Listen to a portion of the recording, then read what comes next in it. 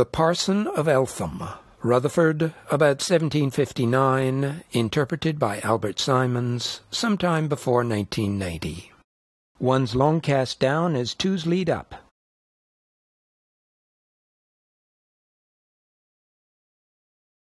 Ones and threes circle left.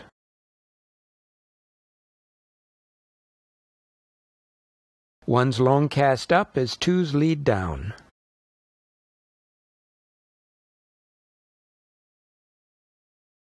Ones and twos circle left.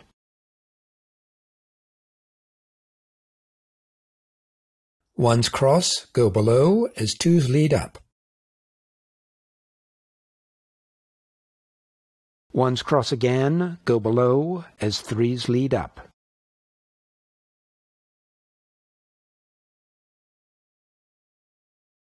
Ones lead to top. And set. Ones cast to bottom.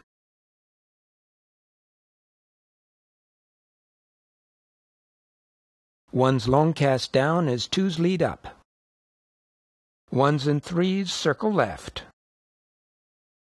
Ones long cast up as twos lead down.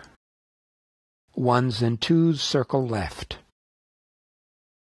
Ones cross, go below as twos lead up.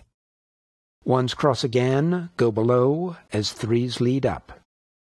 Ones lead to top. And set. Ones cast to bottom.